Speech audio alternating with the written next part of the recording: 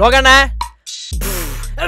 ஏண்டா நானே காலையில காண்டாயி காலை கடை முடிச்சுன்னு பல்ல தேய்ச்சின்னு வந்துட்டு இருந்தா சும்மா அண்ணன் ஒன்ன வேண்டான்ட்டு என்னடா வேணும் உனக்கு? அது ஒண்ணு இல்லண்ணே, நேற்று சின்ன சம்பவம் ஆச்சுண்ணே, அதை பத்தி தான் பேச வந்தேன். ஏண்டா நீங்க எல்லாம் சம்பவத்தை பத்தி பேசுற அளவுக்கு வாழ்ந்துட்டேன். சொல்லு என்ன சம்பவம்? பக்கத்து ஏரியால ஆளை பக்கம் போயிருந்தேன், நடுவில் டிஸ்டர்பன்ஸ் வந்து என் தலையில கை வச்சிட்டானே. தலையில கை வச்சா எனக்கு பிடிக்காதுன்னு தெரியும்ல, டென்ஷன் ஸ்பாட்ல அங்கேயே போட்டு அடிச்சிட்டானே. அதான் அடிச்சல அப்புறம்டா படா அதுலண்ணே நான் வந்ததுக்கு அப்புறம் தான் பக்கத்து ஏரியால ஒரு இன்ஃபர்மேஷன் வந்தது. அவன் யாரையோ ஒரு மாதிரியான டானை கூட்டு வந்து அடிக்க போறான். நானு அதான் பீதியில வந்து ஃபர்ஸ்ட் வந்து கம்ப்ளைண்ட் பண்ணிட்டேன். ஏய் இந்த மாதிரி அந்த மாதிரி எந்த ஏரியாவா இருந்தாலும் ஒரே டானு, இந்த லோக்கல் லோகனா ஞாபகம் வச்சுக்க. என்ன அண்ணன் புரிஞ்சுக்கவே மாட்டாரு, என்ன பண்றது, யார்கிட்ட போய் சொல்றது? சரி சொல்ல, அந்த டானோட பேர் என்ன தெரியலண்ணா, ஏதோ குவார்டர் கோவிந்தன் பேசிக்கிறாங்கண்ணே. ஒத்தையான சரக்குப்பா, நடக்கிறானா மெத்தக்கிறானே தெரியல.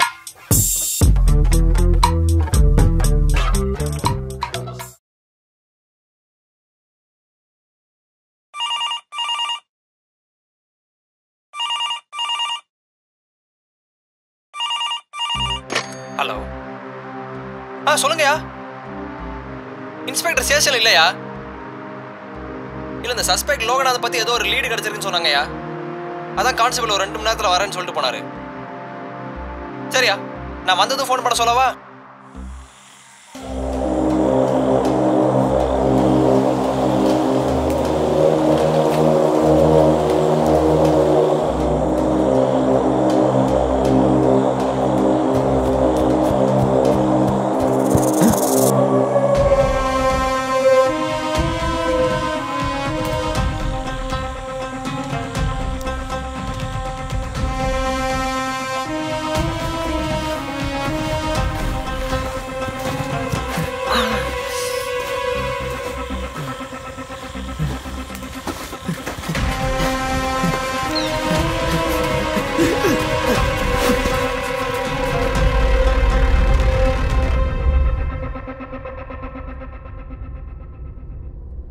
சார் இவ்வளோ பிரச்சனை நடுவில் எப்படி சார் ஒரு சந்தோஷமா கேம் விளாண்டுட்டு இருக்கீங்க? மாதிரி நம்ம வேலையே ஒரு கேம் மாதிரி தான்யா. ஒரு பிரச்சனை அணுகிறதுக்கு முன்னாடி எப்போ அதை முடிப்போம், எப்படி முடிப்போம்னு யோசிச்சுட்டே இருந்தோம்னு வச்சுக்கோங்க, அந்த பிரச்சனைக்கு நமக்கு நாமே தீனி போட்ட மாதிரி ஆகிடும். ஸோ அதெல்லாம் தள்ளி வச்சுட்டு எப்போ ஒரு மனுஷன் வாழ்க்கையில் சந்தோஷமா இருக்கும்னு நினைக்கிறானோ அப்போ அவனும் சந்தோஷமா இருப்பான், அவனை சுற்றி இருக்கவனும் சந்தோஷமா இருப்பாங்க. எப்படி மாதிரி வேற மாதிரி சார். ஆனா மாதிரி நான் ஏன் சந்தோஷமா இருக்கேன் தெரியுமா? ஏன் சார்? இந்த ஜங்கிலி ரம்மி கேம் விளாண்டதான் என்னால் காசு சம்பாதிக்க முடியுது. அதானே, புலி பசிச்சாலும் புல்ல திங்கன்ற கருத்து உங்களுக்கு கரெக்டா இருக்கு சார். நான் அந்த கேம் டவுன்லோட் பண்றேன்.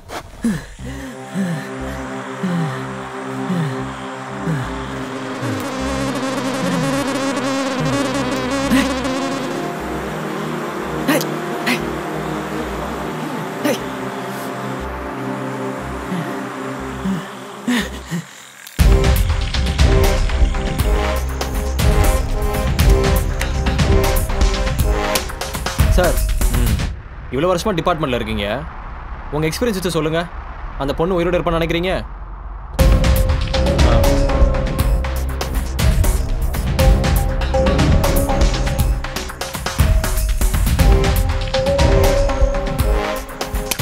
நான் பாட்டுக்கு நான் உண்டு வேலை ஒன்றுன்னு இருந்தேன், சம்மந்தி மேலே மட்டும் தூக்கிட்டு வந்துட்டானுங்க. ஏய் என்ன கேட்குறாரு? ஓ பெண்ணா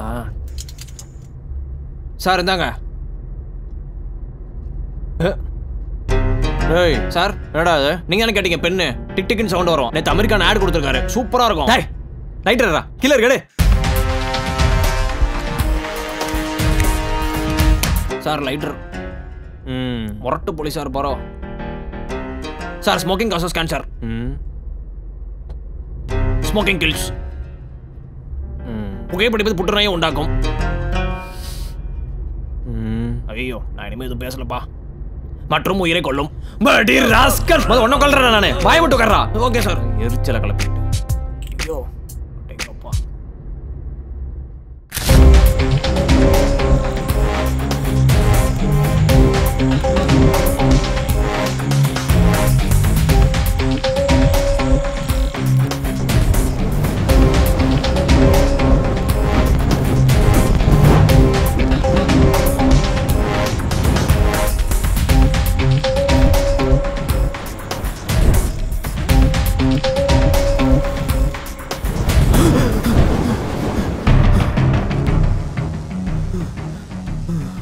அன்னைக்கு கோட்டர் கவுந்துக்கு மட்டும் 10 ரூபா கிடைச்சிருந்துச்சுன்னா இவ்வளவு பெரிய பிரச்சனையே வந்திருக்காது. ஒரு மாசம் முன்னாடி கோட்டர் கவுந்துக்கும் அவ காதலி கவிதாக்கும் நடந்த ஒரு சின்ன பிரச்சனையால அவங்க 10 வருஷம் காதல் சுக்குநூறா உடைஞ்சிச்சு. இந்த சோகத்துல அவன் ஏரியா சண்டை லோக்கல் லோகநாத கூட அந்த பகையெல்லாம் மறந்துட்டு முழு நேரமா சரக்கும் கைமா சுத்திட்டு இருந்தான். வழக்கம் போல வைன் ஷாப் போய் சரக்கு வாங்கலான்னு போகும்போது சரக்கு வாங்க 10 ரூபா கம்மியா இருந்து அந்த 10 ரூபாய்க்கு அவன் அங்க சுத்தி இங்க சுத்தி கடைசியில ஒரு ஆள்கிட்ட போய் கேட்டான்.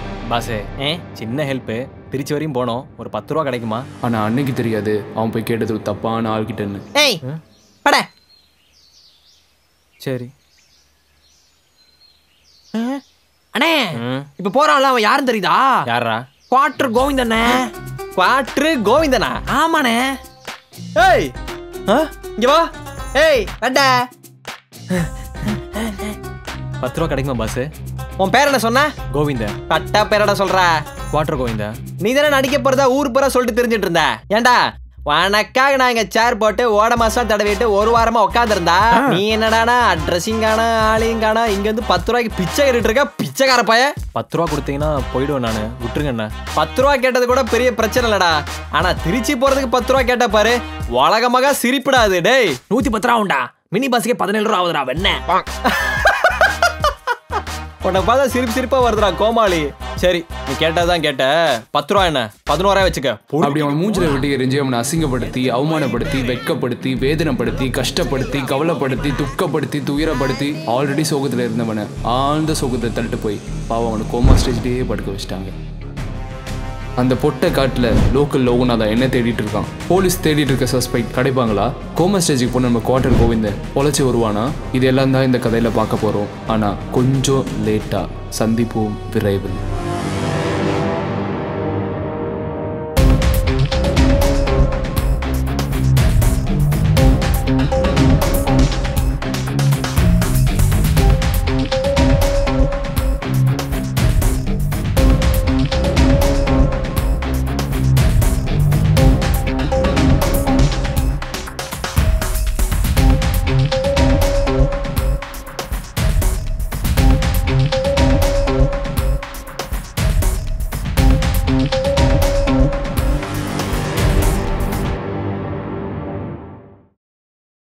ஸோ தேங்க்ஸ் லாட் ஃபார் வாட்சிங் திஸ் வீடியோ. ஜங்லி ரம்மியோட ஆப் வந்துட்டு வீடியோ டிஸ்கிரிப்ஷனில் இருக்குது. அந்த லிங்கை ப்ரெஸ் பண்ணி டவுன்லோட் பண்ணி ஜாலியாக அந்த கேமை விளையாடுங்க. தென் விளையாண்டுட்டு அதுக்கு தேவையான பாக்கெட் மணியும் நீங்கள் அந்த ஆப்பில் சம்பாரிச்சுக்கோங்க.